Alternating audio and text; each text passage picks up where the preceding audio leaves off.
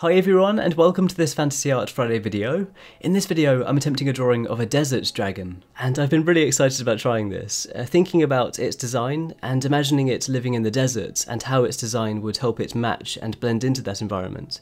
So I wanted to use sand colouring along with some grey colouring, adding some rocks and stones along its back so that it would blend into the environment when it's sleeping and it would look like a rock formation. So while working on this, I was thinking back to a time a couple of years ago when I went on a road trip across America, and I visited a couple of the deserts in Utah and Arizona. And it was really fun to think about the reference photos I took back then, just thinking about how this dragon would match that environment, and I found that super fun to kind of blend the two, thinking about a real world environment and then trying to think about how this dragon would match that. For the inking of the outlines, I decided to use a Paper Micron 02, and I decided to stick with this pen throughout the entire process, because with this pen you can angle the pen tip and then you can adjust the line thickness in that way, and I find it really fun, and I think it's a good way of adding more of a dynamic shape to your line work. Along with that, instead of just adding outlines to this drawing like I usually do, I decided to add a bit more detailing, a few more details than I usually would. Usually I rely on the Copic Markers and the Prismacolor pencils to add the details on top, but in this case I wanted to rely on the pen work to add a few more scales. So as you can see, I just started adding some basic outlines of scales across the dragon's body and its face. I was just interested in seeing what this would add to the final drawing. And I also chose to add a comic panel for the dragon to overlap, so it looks like the dragon's head is poking out of the page. After working on the outlines for a couple of hours, it was then time for the colouring, and I chose to use Copic Markers, starting off with Barely Beige to add a full layer of colouring to its face. Then I was using Cool Grey 3, 5 and 7 to add some colouring to the stones around its face as well. Then inside its mouth I used a Rose Red marker for the tongue and the gums. Then I used Buttercup Yellow and Cool Grey 3 for its teeth.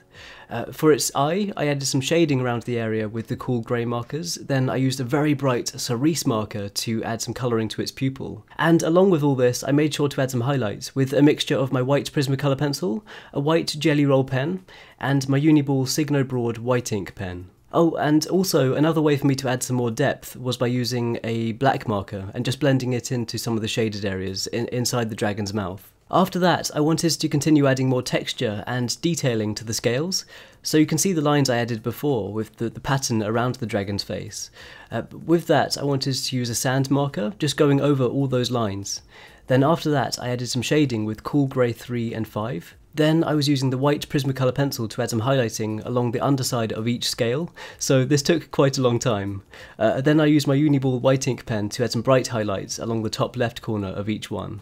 So it was a long process, but I really feel like it added another layer of detail that I was really happy with. I actually wanted to use the same colouring technique for the rest of the dragon's body, so starting off with the Barely Beige, then I blended upwards towards Cool Grey 1 and 3, and then after that I added all the patterning with the sand marker.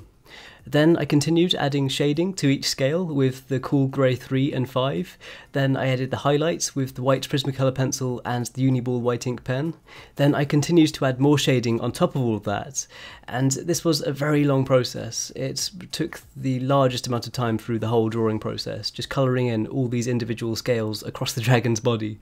I found it really relaxing to work on though. It was a lot of fun, and it was definitely a very interesting and new process that I had never tried before. So it was exciting to give this a try.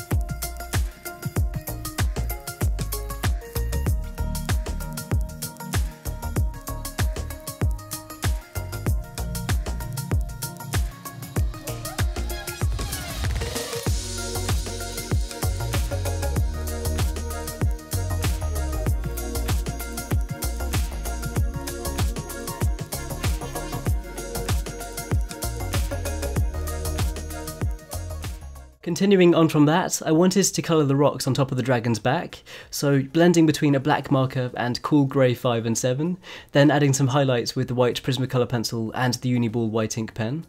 And I made sure to colour in all the rocks across the dragon's back before working on the wings, because I wanted to create a transparent effect by adding the colouring over the top, and hopefully that works out. I used a rose red marker for the wings to match the colouring of the inside of the dragon's mouth. Then I continued to work on the dragon's claws with the cool grey 7 and added some highlights.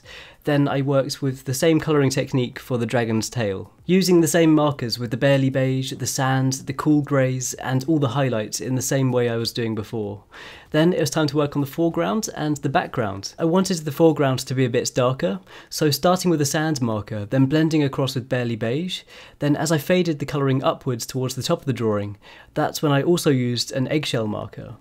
Also making sure to colour in the rock formation in the far background. Then I continued adding some shading underneath the dragon with the cool grey 3 and 5. Then I coloured in the sky with a pale blue grey marker. Then I just continued adding a few highlights and details, sharpening up some details and also adding some particle effects, before also adding a small highlight around the dragon. But I didn't want to add too much of a highlight, I didn't want to take away too much detail that I'd already added, so I tried not to add too many highlights this time. Then after that, this drawing was completed. Overall, it took about 6 hours to complete, and this was so much fun to work on. It was really interesting to try a different technique with the scales, and I'm really happy with how they ended up looking. So please let me know what you think, and also let me know if you have any suggestions for future videos. If you want to see more stuff like this, then feel free to subscribe, and any likes or shares on this video, they really mean a lot to me. If you want to follow my progress and see photos before I post these videos, then please check out the links in the description box below to check out my Twitter, Facebook and Instagram. And once again, thank you so much for watching, and thank you so much for the support. I truly appreciate it, and I hope you have an amazing day, and I'll see you all soon.